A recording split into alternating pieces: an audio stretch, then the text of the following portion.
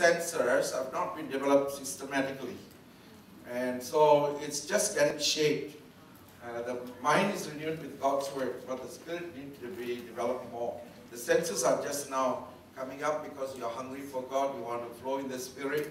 And so there's a sense, what the Holy Spirit is showing to you may not be that clear. Okay, so it could be your own imagination. It could be also devil giving something. So we want to test it. Okay, but the idea is I want to step out in faith and I want to move through a vision. I want to believe God for a vision. Okay, so all of you definitely will get vision. Some of you will say, I see nothing. Tell them, I see nothing. Okay, then if you see blue, you say that I see blue. Then ask the person, well, oh, what is blue all about? This morning, I bought for my small boy blue shirt and blue pants. So, confirmation.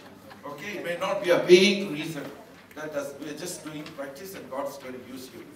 Okay, because the Holy Spirit is inside you. Okay, all stand up and go to someone. Try girl to girl, boy to boy, or otherwise it's no problem. In Dubai, we do buy all this. Okay, try to pull the chair out so that you are alone with that person. So you have more time to talk about. Introduce yourself and don't ask too much, because you have to ask too much, you got too much natural information. We're going to go by faith. Okay? The purpose of this workshop is to help you to see things in the spirit. It could be in a thought form, it could be imagination, it could be internal, could be even a glimpse. Okay? Take the paper and draw it. If you are not a good drawer, it doesn't matter. Alright? Turn your chairs, face each other, and take a seat.